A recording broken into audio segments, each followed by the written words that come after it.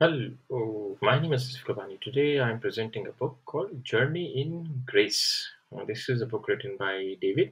It's a very good book. It gives you a lot of information about life and the path to the Sufism. You will definitely love this book. It's a very interesting book. I had a time in the summer to read him, and I also had time to study this book, how he has traveled from different parts of the world, and it's a very nice story. So here you can also read about who David is and what people are being saying about it. He's also mentioned as Haji Mustafa as well. He has an Islamic name as well. So I hope you will like it. In this one, when you study the book, you will like you will have the understanding that what is his dedication in this book.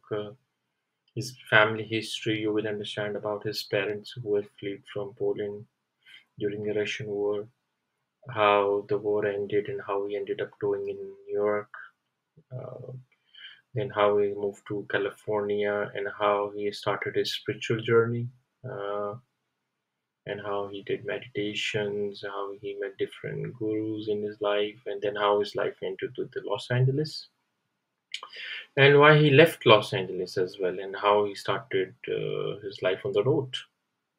There's one nice chapter. It's called "At the Lake." You will like this chapter as well. It's very interesting. It connects with a couple of more stories in the book. Then you will understand more about the four ways of different school he talks about in this his book. This is also very very interesting. And then he moves along to find his path.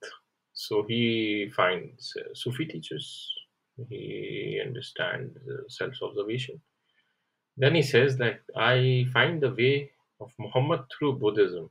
That's an interesting chapter. So how it happens and how he first started going to different Sufi groups, singing divans, eating meals together, and how he studied with different people in different spiritual schools, learning about the.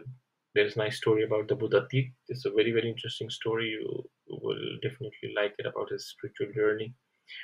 How he met different, we call it sheikhs or the Sufis in different parts of the world. His dreams and how he moved along.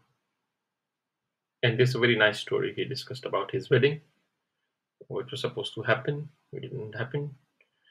And also, when he moves beyond, he discussed a couple of people he meets during the journey. There's a very good story about a vehicle that you will definitely love.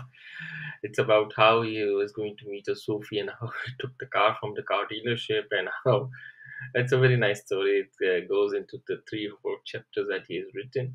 He's also discussed about life in at Sufi centers. He also discussed about wife hunting, how he went to search for his wife and how he ended up. Then finally, no wedding. He breaks a lot of norms. How he did his migration, or which you call his Israel, from Atlanta to England, and how he settled in the Northwish and how he started praying, then how he ended up at the Prophet Mosque in Medina. That's also a very interesting story that connects from England, and finally how he in his journey in Medina he describes a lot of nice stuff. And there's a story about one of the journey where as soon as he lands in Jeddah and how he travels to Medina, and then how he has meet one of the persons. This is Haji Ahmed Shu's story is very interesting. Then how he come back again to United States, back in Texas, and now how he's sewing his pieces together to go for a Hajj.